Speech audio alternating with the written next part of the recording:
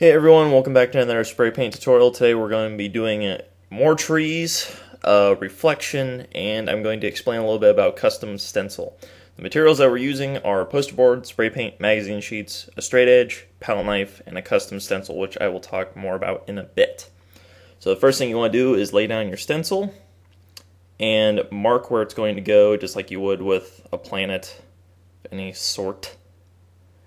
And then we're going to keep the layer of black really light because the stencil lays directly on the paint as opposed to sitting up like when you use a plant stencil.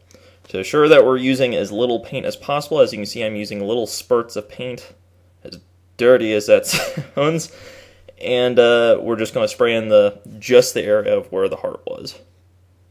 And although it looks instantaneous from the time I spray the paint to when I lay it down, you want to wait a minute or two to make sure that the paint where the stencil is going is completely dry. You don't need to hurry or anything like that. It's better to wait and make sure that the paint's dried to make sure that you don't mess up your stencil. Then we're going to cover everything with black, spray silver or gray, doesn't matter, around the outside. Then we're going to spray white directly around the heart just to make it stand out more. And of course, spray some white on your finger and add some stars in. I like to add plenty. I'm a very starry person.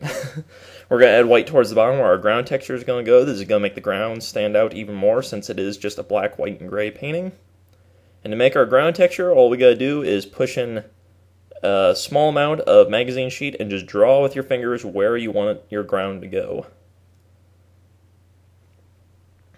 Oh boy, I can breathe finally. Okay, then you want to be careful removing your stencil. I used the very tip of the palette knife, and that's why you want it to be dry underneath. As you can see, it kind of rubbed where the black was underneath a little bit, so you want to make sure it's dry.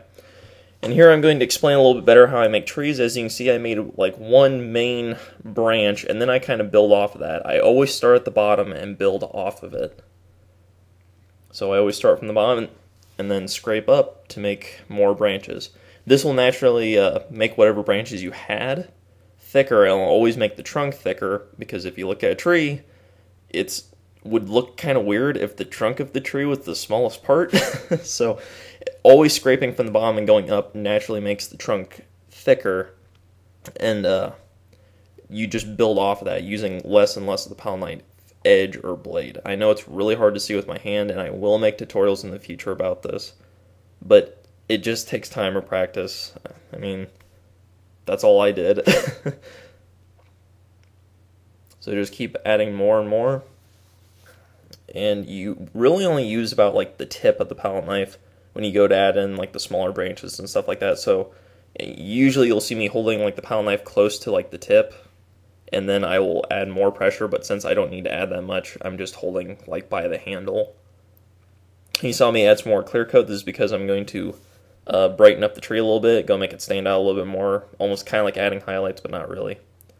Then we're going to add some more clear coat because the paint was starting to dry since I spent so long on one tree, and we're going to do the same thing over again. Just make the one main trunk branch type thing, and then just build off of it. And while I'm making this other one, I'm going to explain the stencil I used a little bit. I didn't buy it or anything, I made it. All you got to do is take a poster board, because it's something you're already going to have for your paintings, and draw a heart. I can't draw hearts, so I actually had my mom do it. and then you cut it out. So poster board's good to use because the paint doesn't bleed through it, obviously. It's easy to cut, you're already going to have it and everything. If you use something like cardboard that's not glossy, it's going to end up sticking to the painting. I know that from experience. That's how I make all my stencils. That's how I make my wolf one, my heart one. I mean, you can make just about anything with it, but poster board is the one thing I found that's best to use. And yeah. Okay, next thing you're going to want to do is flip your painting upside down. We're going to work on the reflected side. And you do the exact same thing over again, so that's why I sped all this up. It's because there's nothing really new. You mark where it was. And as you can see, I took a little bit more than half for the top part.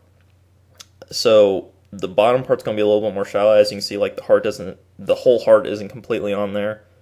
When you look at a reflection, I mean, it looks different than the actual image because of angles and everything like that. Most people aren't going to be speculating and be like, oh, well, you know, this looks wrong. No, they're going to look to see if it's reflect it and be like, oh, cool. So you don't need to be exact. You need to be close, but not exact. If that makes any sense at all. Oh man, these like 5 stars are out of place. You suck at art. And yeah.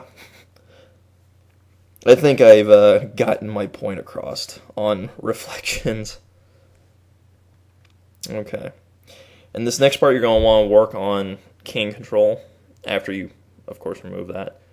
So you don't want it to overlap too much. You don't want it to like create mist on the other half because you want the reflection to be a complete separate thing.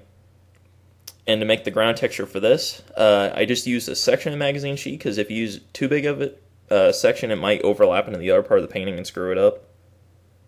And you'll see here in a minute, all I do is rip off just like a small section, and I just start dabbing away. It gives about the same effect. If it comes out a little bit worse, that's fine. We're going to basically be covering up quite a bit of this in a little bit when we go to add our reflection. The main thing that makes it look like a reflection, I guess. Okay, then we're going to add some clear coat, and we're going to add some trees again. And nobody's really pointed this out to me before, but I noticed it when I was making the painting, when I was editing it, and when I edit this video. I screwed up really bad on the reflection, but yet a lot of people really like this painting. That goes to show you that, you know, I've been doing this for years. I still screw up, so it's okay if you screw up. And, you know, on this painting, even if you don't reflect the trees directly exactly the same, people are still going to get the idea. They're not going to be looking at the reflection in detail. They're going to be looking at the top part in detail and just seeing that the bottom part's reflected and be like, oh, cool, you know, it's reflected into water and stuff like that. So they should be relatively close, like go in the same direction, like pay attention to which way your trees are leaning and things like that, and how many branches there are.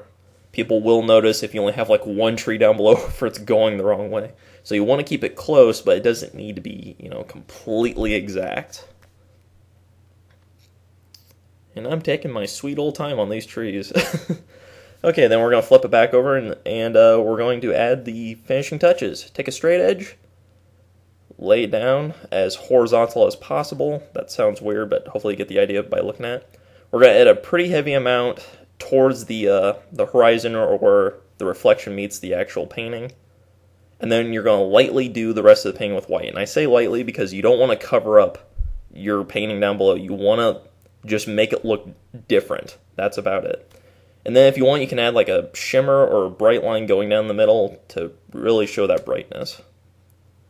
And you can also blend the white paint. You can smear it back and forth like when you go to make water to make it really look like it's water. I like the idea of still water, and this makes it, you know, it just, I like the I like the idea. I can't get the words out right. I just like how it looks like that. You can do whatever you want though. This is just guidelines for it. But really that's about it, guys. That's how you do the reflected heart painting that people have asked about.